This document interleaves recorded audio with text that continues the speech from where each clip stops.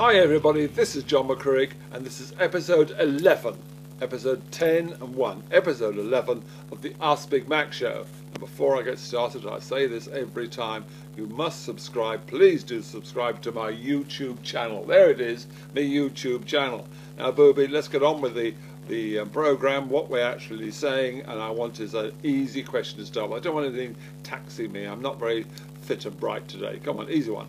First question from Paul Rogers from Twitter, who asks, why don't you switch to the Canaries now? Nearer to Newmarket, and Dealey will cook you some lovely meals.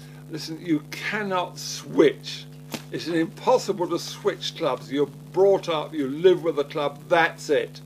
And a lot of people do.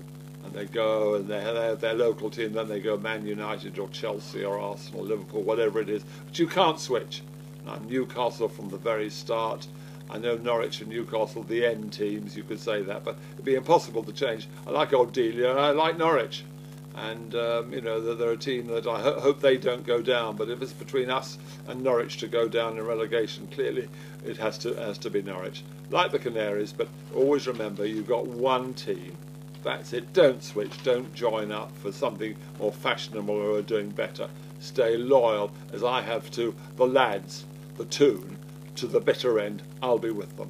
Away the lads! That's me. Boobay, next question. Second question from Richard Gibbons from Twitter, who asks, after nearly every race you used to say, they knew, when any random bookie was a shade shorter in the morning, knew what?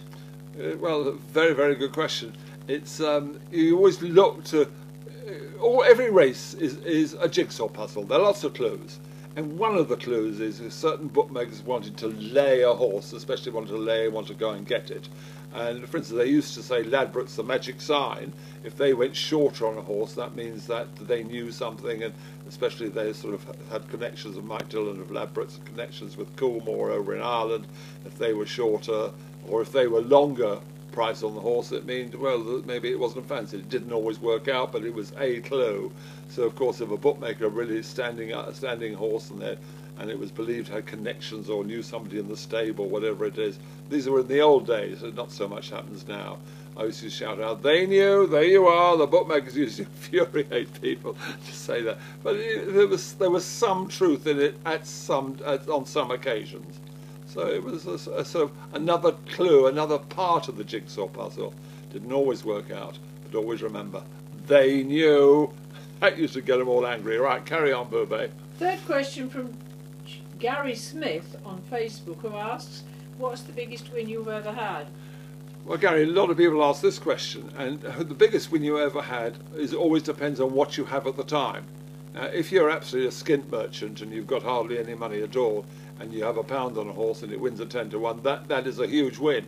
But if you're a millionaire and you have £100,000 on a horse and it wins £200,000, so what? So it's a question of what state your finances are in at the time.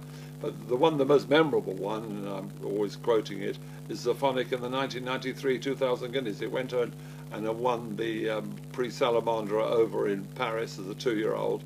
And most of the bookmakers were over in Ireland for the Irish Champion Stakes, but 1 or 2 were there, including Coral, were there at Longchamp. We were there for Channel 4 to cover it, and immediately after the race, Coral's quoted 8 to 1 against the Phonic for the 2000 Guineas. So I leapt in at a £25,000 to 3,000, 25,000 to 3, which is the fractions, 8 to 1 with the fractions. So I should have won £25,000, but of course all the other Channel 4, my colleagues, were all diving in for bits and pieces of it. So how much I got in the end, well, it was far less than 25 grand as it ought to have been. And when Phonic won, it was, you know, a really memorable race in the 93 2000 Guineas. So that, I would say, the biggest win and the most memorable win, and the win that probably meant as much as any to me. But I only wish I got all that £25,000. That would have been really handy.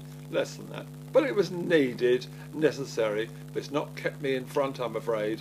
About 6 weeks later I was down, so as usual.